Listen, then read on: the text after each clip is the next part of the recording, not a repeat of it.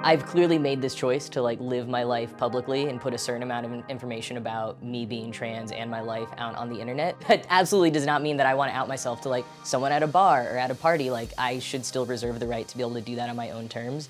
But it can get difficult because something as simple as someone asking me what I do for my job, it's like, oh, I make videos. Cool, what do you make videos about? Let me get out my phone and like look up your YouTube channel. And my YouTube channel is all like trans this, trans that. Before, they might have just been like, here's this like tiny dude. I don't know why he's so small and looks like he's 15, but he's just a normal guy like me. And now it's like, oh, it's because he's transgender.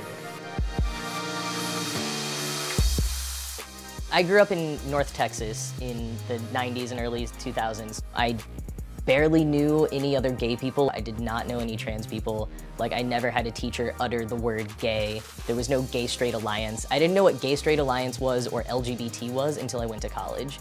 Like, I just had no resources. YouTube was a total game changer for the transgender community. I mean, social media and the internet in general was huge because trans people were able to find resources, find each other. They were sharing their own experiences with transition or just, you know, grappling with their identity.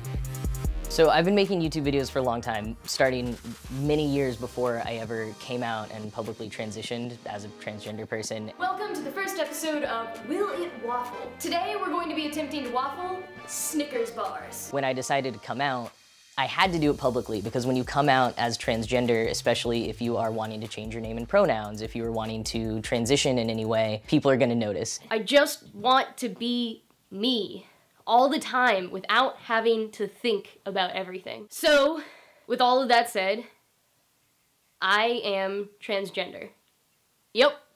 Okay, set it on the internet now, so that's that. Can't put that smoke back in the jar.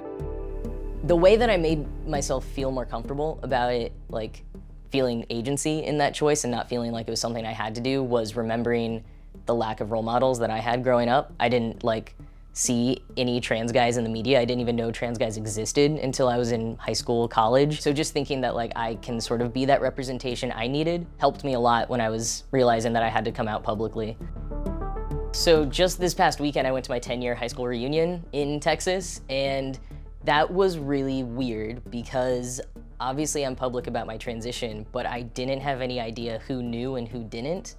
And I was especially like scared about ex-boyfriends or like guys that I had hooked up with, because I feel like they would have an extra kind of like baggage around my transition, and they might get angry about it. They might not want to talk to me. I had a whole team of friends who were prepared for any type of like controversy or violence that might happen, but luckily nothing happened. I had a lot of people who I didn't expect come up to me and greet me by my name as it is now and just ask how things are going and said they watch my videos and that they were like happy to see me there. So yeah, it was better than expected.